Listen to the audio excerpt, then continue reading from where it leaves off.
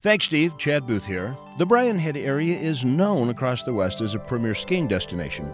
But if all you know about the mountaintops outside Cedar City is the Black Diamond Slopes, you're missing out on some incredible adventures.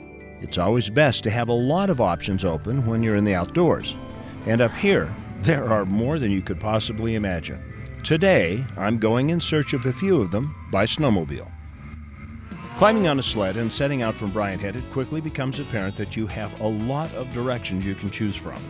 Much of the landscape is open to cross-country winter travel, and so you can pick your own route and meander as much as you want. You can take a more direct route through by following the trail system laid out by Utah State Parks, which will lead you on a journey that you might not stumble onto otherwise. We have over 100 miles of groomed snowmobile trails up on Cedar Mountain here. You can take off from Brian Head right over to Duck Creek for the day and check out all of our trails. Nice groomed trails, off-trail, terrific powder. It's been a great powder year for us, and the whole mountain's pretty much open to snowmobiling off-trail, on-trail, just days of fun. The snow just keeps coming this year, so terrific snow year. Real soft, fluffy powder. And that powder can be found in plentiful drifts from one side of the mountain to the other. The quality is obvious as we weave through the trees, but a trip out of Brian Head isn't just about the snow.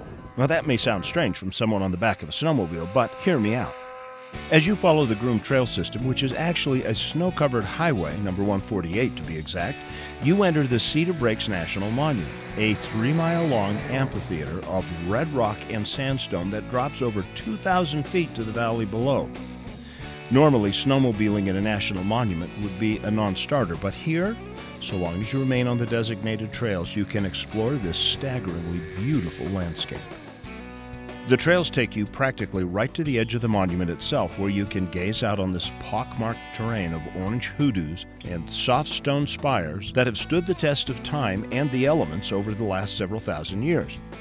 Getting to the spot is easy, as Utah State Parks and Iron County have both tried to make the monument as accessible as possible.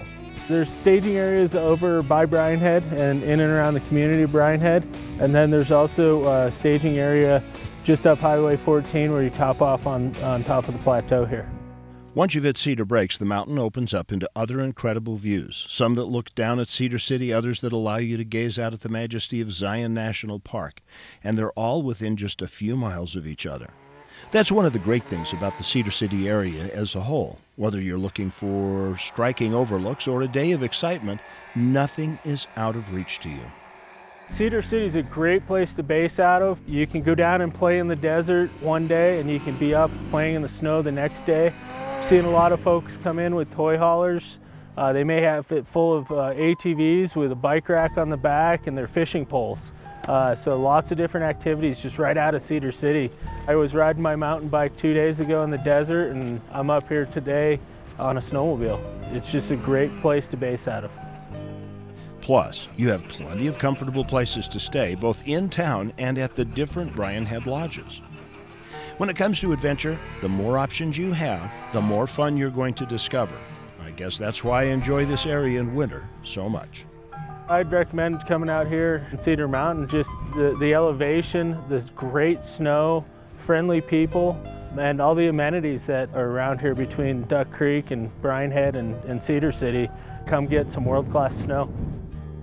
And, of course, I bring this up. If you want to eat on the trail, you can do that too. Today, I brought out one of those muff pots that actually cook food right on the engine of your snowmobile while you ride. So I'll be eating warm and hearty today. And it's another distinct experience you can have on a snowmobile adventure along Cedar Mountain. This is a great way to travel. We will continue with our coverage of the Cedar Mountain or Cedar Breaks trail system for snowmobiles. When we come back, it'll be time for our product review. Hey guys, if you liked that video, you're going to want to watch all of our other AYL videos. You're going to want to like it, you're going to want to share it, and you're going to want to subscribe, right? See all the buttons right here? This is what you're going to want to do, right?